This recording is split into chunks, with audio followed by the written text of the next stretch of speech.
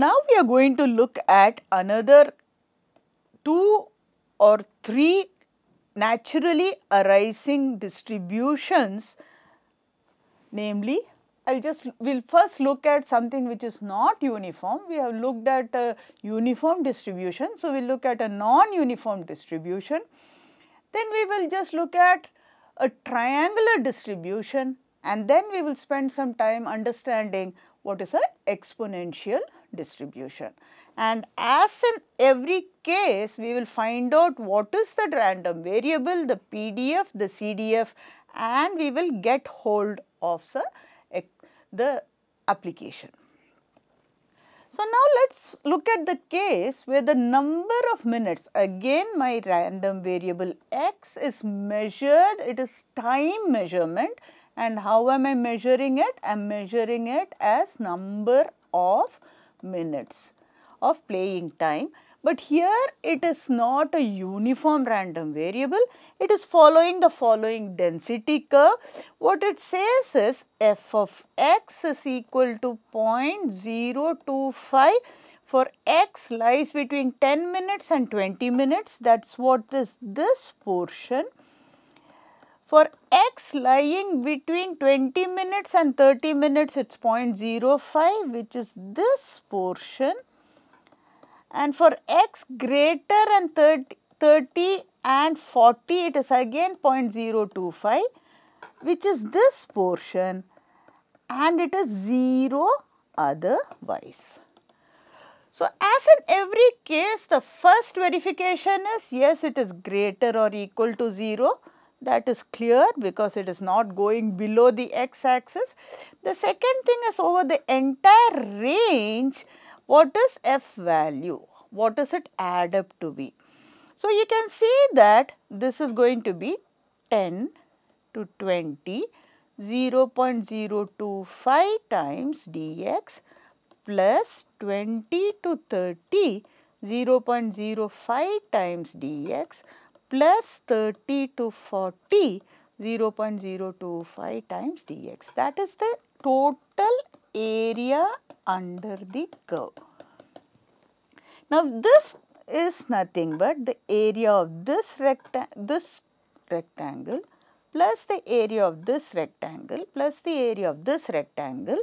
Now, we can see that the area of the first rectangle is what we have here, which is going to be 0.25 into 10.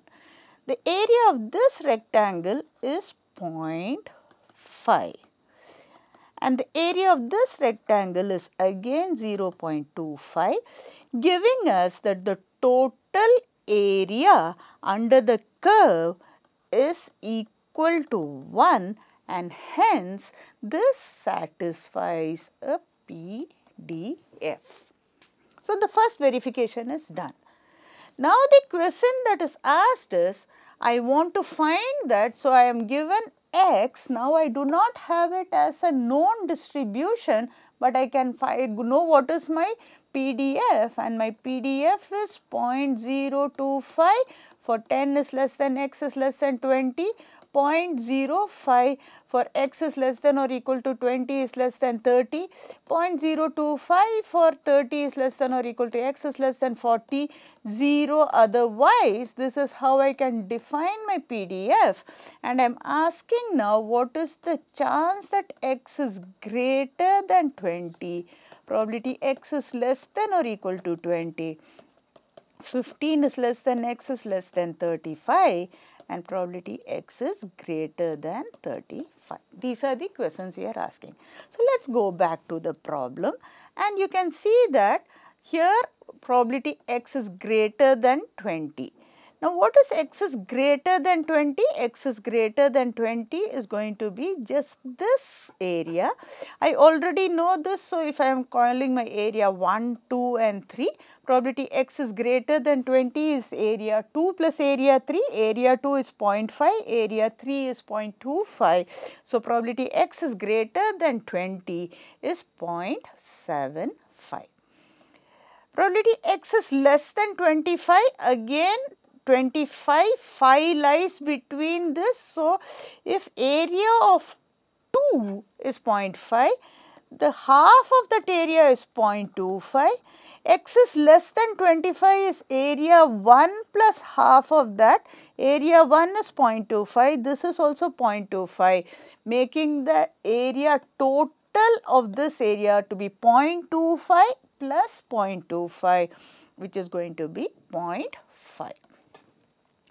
Between 15 and 35. So, again you can see that 15 and 35, between 15 and 35, 15 lies between 10 and 20. Hence, this area between 10 and 20 is going to be 0.25 divided by 2. Similarly, 35 lies between 30 and 40. So, this area is again 0.25 by 2. And this is going to be, already we know this area is 0.5.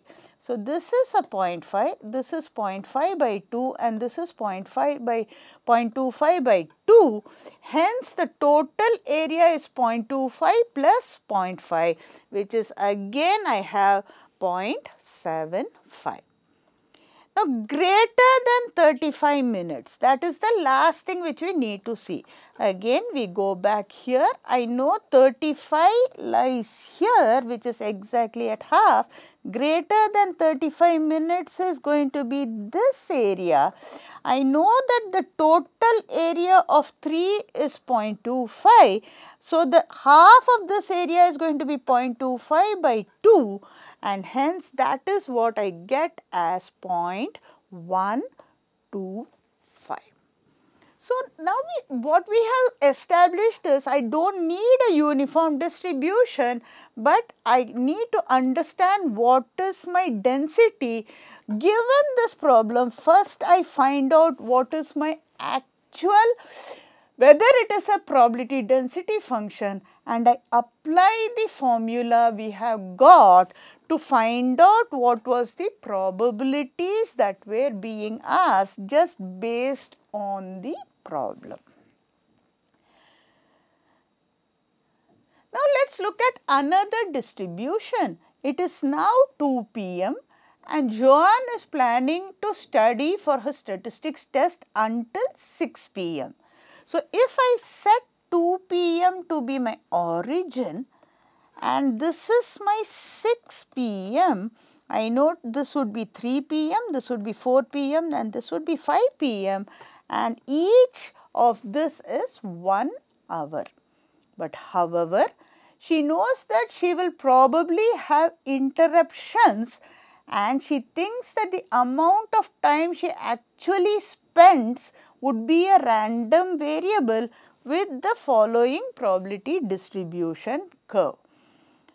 So, if this is a probability distribution curve and this is 1 to 4, this is x is the time, again we are measuring time, and this is the time spent studying. So, I am going to spend anything between 0 and 4 hours and this is given by the following density.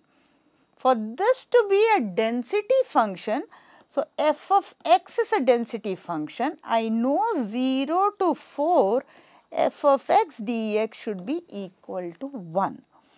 Now, this density function has a triangular form and I know that the area under this triangle should be equal to 1. So, 0 to 4 f of x dx is nothing but area of the triangle and I know that area of the triangle should be equal to 1. So, what is the density function? If I need to know what is the density function, the first question we are asking is what is the height of the curve at values 2? Recall, the area of a triangle is 1 and I also know the area of a triangle is half length or height into breadth. Okay. So, the breadth is equal to 4. I need to know what is my height and I know that the height is 1 by 2. Because half into 4 into h equal to 1, I can establish that the height of the curve at value 2 equal to 0.5, because the area of the triangle has to be equal to 1, because we have a density function f of x. What is the probability that she will study for more than 3 hours? So, the probability she will study for more than 3 hours is going to be this shaded region. So, there are a couple of ways we can find this area. So, this height is 0.5. So, this height is 0.25. This breadth is 1 unit. So, it is just this area. So, the probability she is going to study for greater than 3 hours is 1 by 8.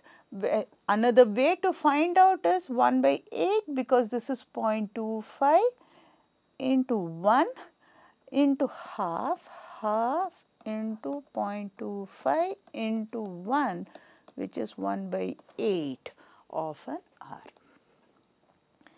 The probability she is going to study for greater than 3 hours is going to be 1 minus the probability she will study for less than 3 hours.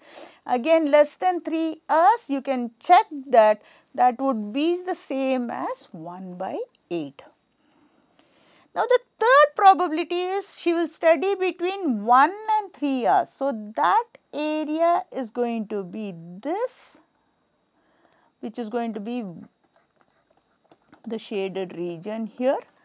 There are two ways to find this out. Again, I can do a 1, 2, 3. I can break this down and do it, or I know the area of 1, the area of 2, which is this area, and 3, area of 1 plus area of 2 plus area of 3 is equal to 1.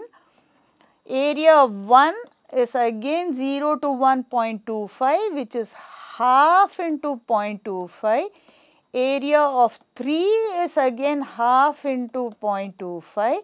So, I can find out area of 2 is 1 minus half into 0.25 minus half into 0.25, which is going to be 1 minus 0.25, which is 0.75. Hence, the area of 2 is 3 by 4, which is 0.75. So, here you can extend this, that one way to look at a triangular distribution is that here I had a symmetry, but I do not need to have a symmetry. I could have a distribution where the triangle is of this kind also.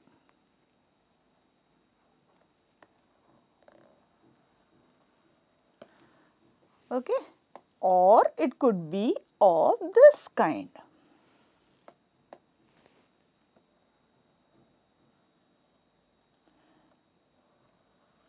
Or it could be of this kind.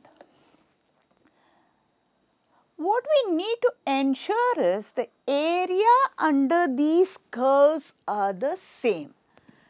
In this case, the blue line, it was a symmetric distribution in the sense that the probability of x less than or equal to 2 is the same as the probability x is greater or equal to 2, which we can see is 0.5. Because the area under the blue triangle has to be equal to 1. Okay. It need not be the case, it could be again, this is with respect to this. So, a triangular distribution basically is a distribution which has a endpoint and it has a point C with a slope between A and C to be 1 and the slope between C and B to be another. Okay. If C is a midpoint and this slope is equal to the negative of the slope, this is my blue triangle. So, in general we can write down the density function of a triangular distribution using this notion. That is, for A is less than x is less than or equal to c, it would be a upward sloping curve, and for c is less than x is less than or equal to b, it's going to be an downward sloping line, and we need to ensure. So when I am giving the equation of a line, I will get a plus bx or y equal to mx plus c. So this would be a positive slope and this would be a negative slope. So we demonstrated this at a foundational level just using a graph. So in an advanced course, you will actually get the mathematical expression for a triangular distribution. So in summary, what we have seen here is, without going into the details of the mathematical expressions, we saw that they could arise other continuous distributions, and we saw the example of a non-uniform distribution and a triangular distribution where the density function was a triangle.